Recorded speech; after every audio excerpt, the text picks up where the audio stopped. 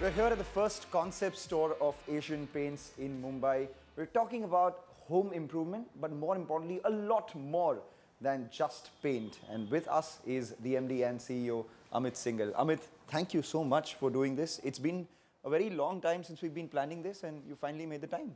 Thank you, Mangalam. And I think it's been, you've been really after me to kind of really be there. And I think it's a pleasure to be talking to you today. Not a lot of people know that you've been one of the oldest Asian Paint employees. You've been working at Asian Paints for what, 33 years? A little more than that? Yeah, more than 33 now, 33 and a half. And you're almost making me sound like an old man. But I can tell you that the passion I started with and the passion I have now, I think is kind of only gone notches up. The question is, as an industry leader, what new vectors of growth are you seeding? More importantly, what does the next 5 to 10 years look like in terms of growth areas for you? Last few years, we've really embarked in terms of giving the whole area of paint and coatings a very, very different kind of a zone, because we have started to kind of really look at saying that can we be part of the consumer decor life cycle. So we are not about just the four walls. We are now about in between the walls, and that's the entire strategy of going from a share of surface to the share of space within the homes. You've been there for almost a decade right now without much significant headway, so to say. What is the overall objective? I think this whole strategy of being part of the consumer decor life cycle is something which we feel is going to be something which is very different, something which is unique, and something which I call it in my own words inimitable. And therefore, what I feel is that this is the zone of overall growth which we are taking, because it complements our existing business in a very strong way. And not only at a frequency of once in 5 years, which is a normal repainting cycle, but it literally kind of gets me there every 6 months, every 8 months, every 12 months in terms of what I look at being at the top of the mind of the customer as I see it. So in these adjacencies like you spoke about, there have been some which have been extreme successes, some not so much. Let's talk about the ones which have done well. You have waterproofing. What exactly is the total annual salience of waterproofing, and are you the biggest company right now when it comes to B2C waterproofing? We got into the waterproofing zone because of the fact that we felt that customers were blaming everything on the paint, literally. We've been now into waterproofing for the last about almost 8 years, and the journey has been explosive. You know, we now are the #1 player in terms of the retail market. We've taken the whole positioning of being a lighthouse brand in terms of what we call as the smart care which is there. And we look at really providing solutions to the customer and taking the mantle of saying that you are the expert in waterproofing. Unfortunately, that hasn't reflected in the other verticals that you've seeded. Case in point, you know, your bath fittings, your kitchen fittings, some of the other lighting solutions, some of the acquisitions that you've made as well. So you bunch all those numbers up together, they don't add as much to the waterproofing success that one has seen. See, right? I would say that, you know, a waterproofing model is something which came in naturally to the paints. You know, it was something which literally gelled because it's going in something as a substrate. It is going in the foundations. So I think it was very easy for us to kind of really seed waterproofing in the market. When you look at the whole area of home decor, in fact, when we bought in kitchen and bath, okay, we bought some very small companies into the whole game, and we started and we struggled literally in terms of looking at what we have been doing for the last about almost 7 years.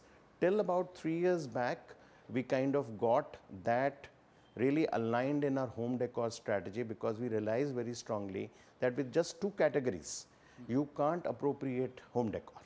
But I think the newly formed strategy, which we have kind of just got in about 3 to 4 years back, is now being an integrated decor player.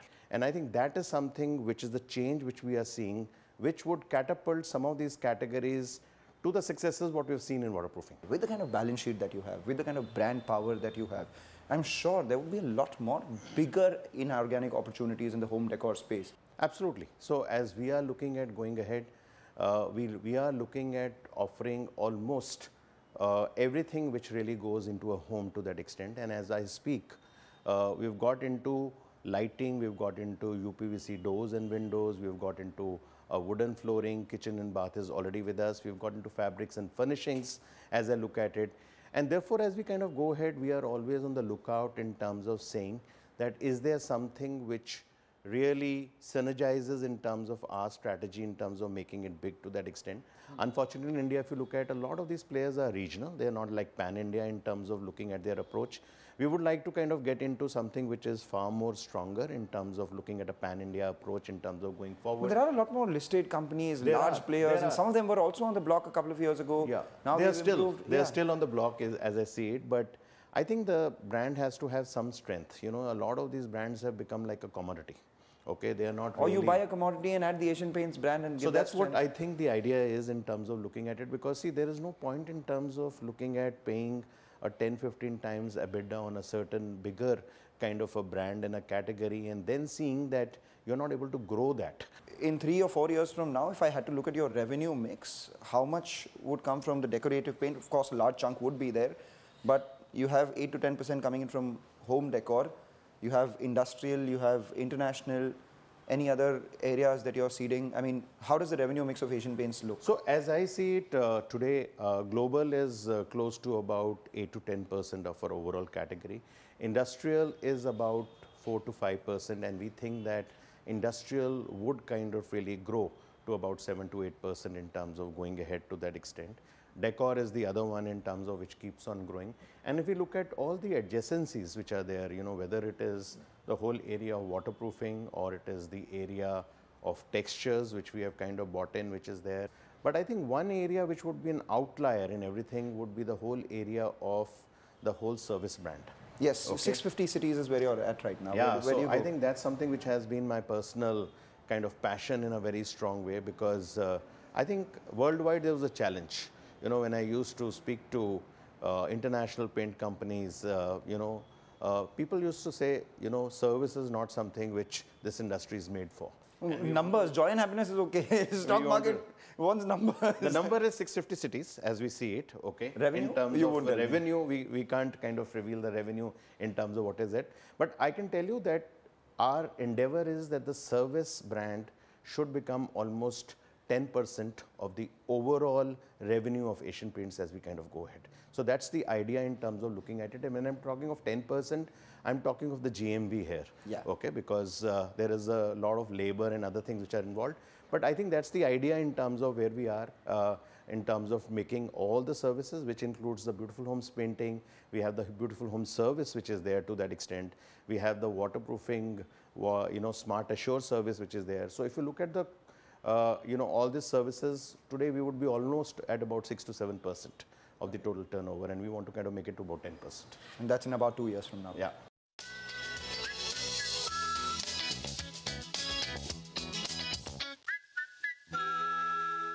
Let's talk about the challenges that you faced, challenges that you're likely to face, and have a lot more challenging conversation when we go up in the other parts of your story. Sure. Let's go. Let's go up.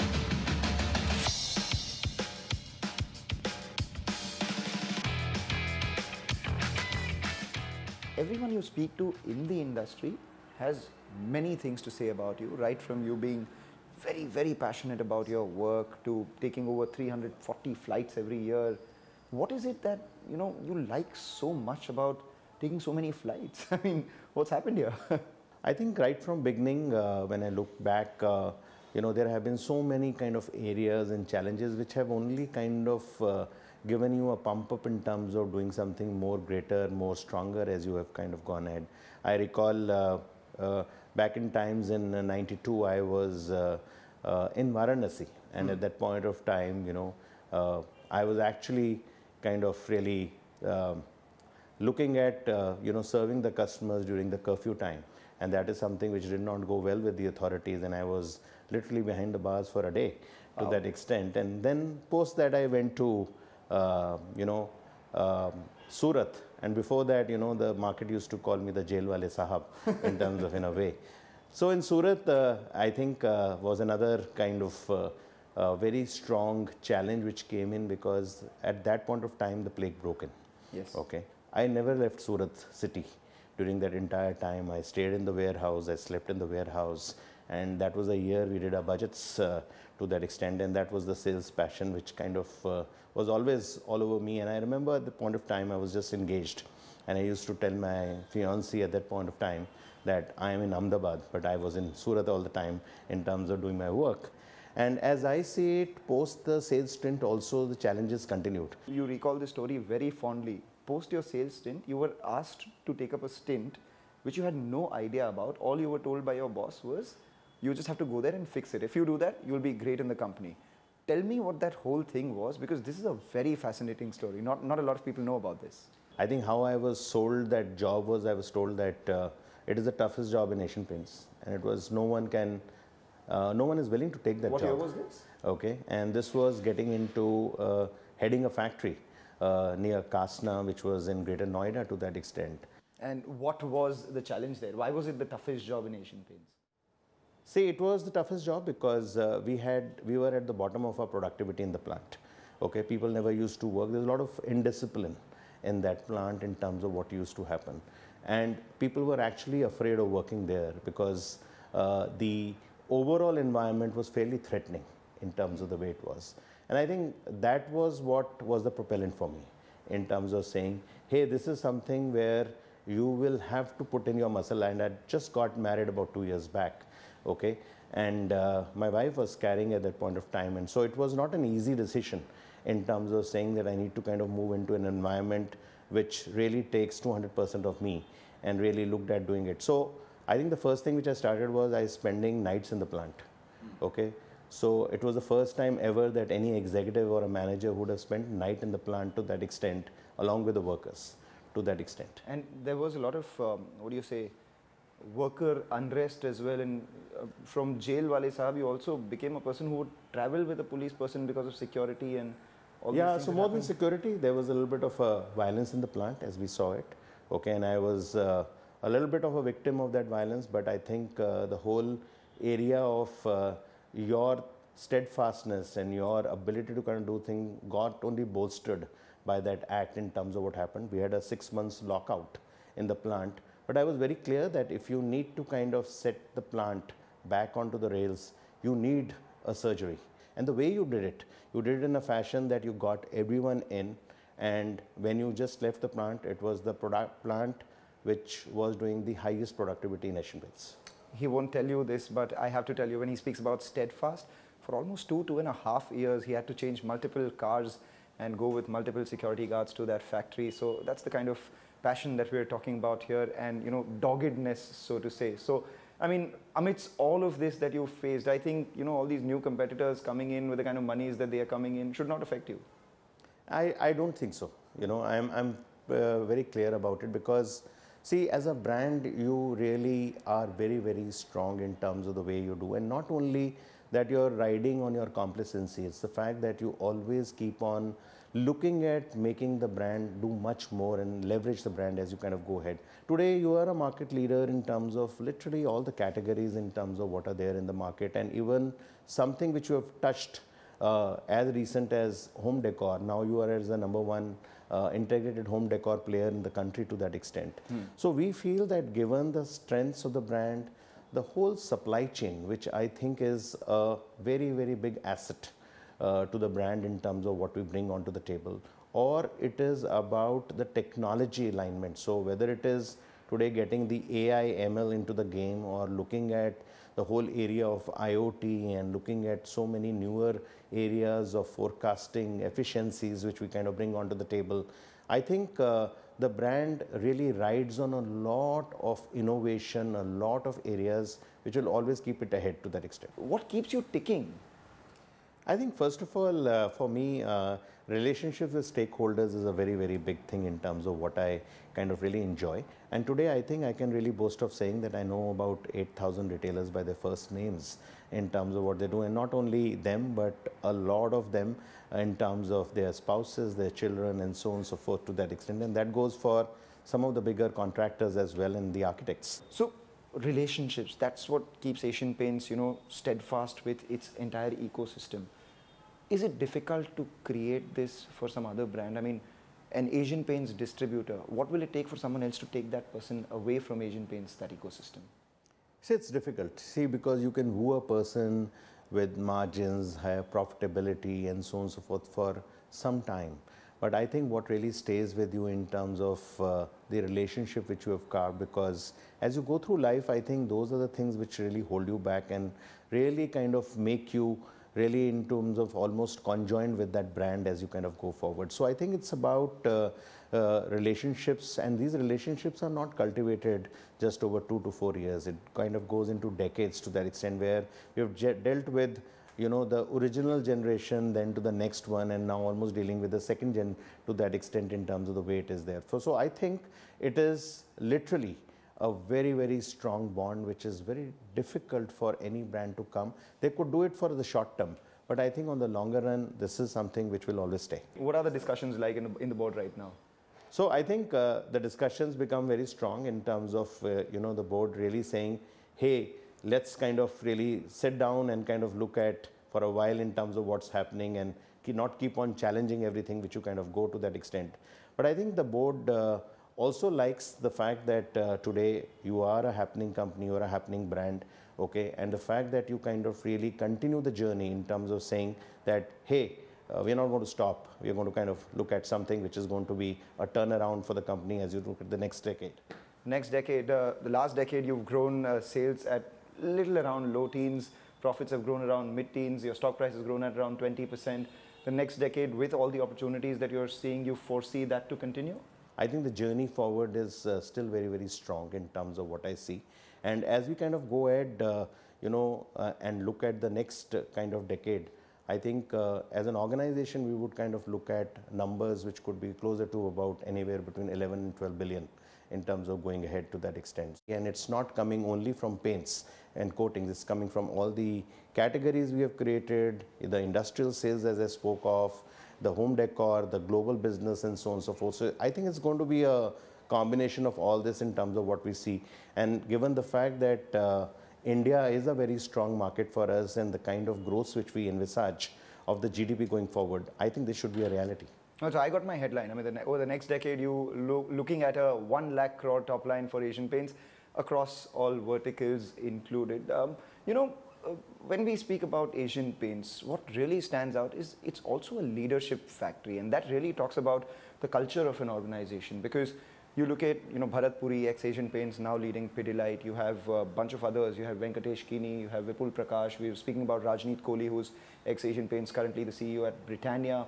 What is it that makes an Asian Paints employee such a prized possession in the market? When you talk of leadership, you talk of parameters like being a game changer. You talk of parameters like managing ambiguity. You talk of parameters like bringing agility in decision making. So I think the fact that the culture has been so strong, where there is no politics, but there is always good work to do and freedom to do good work, I think that is something which really holds people out, because people can go and really say that one value which Asian Paints always will have is standing for each other's success. You've also gone on this big capex spree, which is part of it backward integration, part of it building more capacity. In terms of products, 12% of your new revenue comes in from new innovative products.